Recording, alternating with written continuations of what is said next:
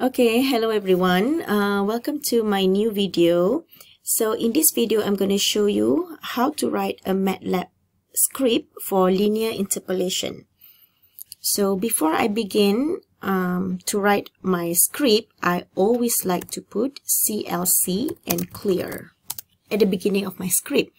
This is because whenever I run this program, I would like to have my command window fresh. And then I'm going to put a command line here. Okay. So maybe I'm going to say Matlab script for linear interpolation. Okay. Before we move on, as you know that for linear interpolation, you need to have a set of data, your x and your y. So the first thing to do is just to specify what is your x data. So in this case, I would call it as x equals to maybe 8, 15, 25, and 37.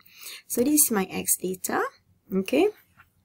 And then I also need to specify my y data. So in this case, maybe 12, 45, 57, and 76. So that is my y data. So the question is, maybe I will put another comment here. Solve the value of y when x equals to, maybe in this case, 19. So what is the value of y when x equals to 19 using linear interpolation? So how do I do this? I'm going to call a function which is embedded in this software. But before I do that, I need to put a variable for my answer. So I'm just going to name anything. Maybe I will put my answer equals to, so my answer is just a variable. This is when we call the function which is interp1. So interp1 is for linear interpolation.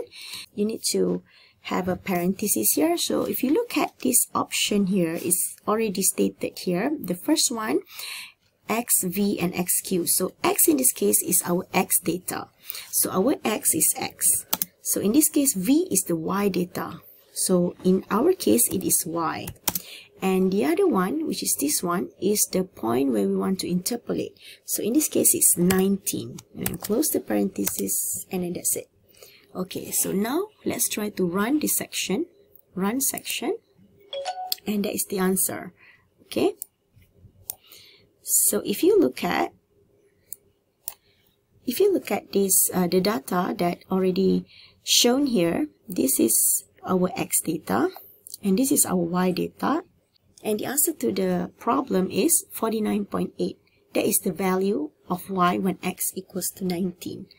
Okay, so that's it for linear interpolation. Very simple, very fast to do.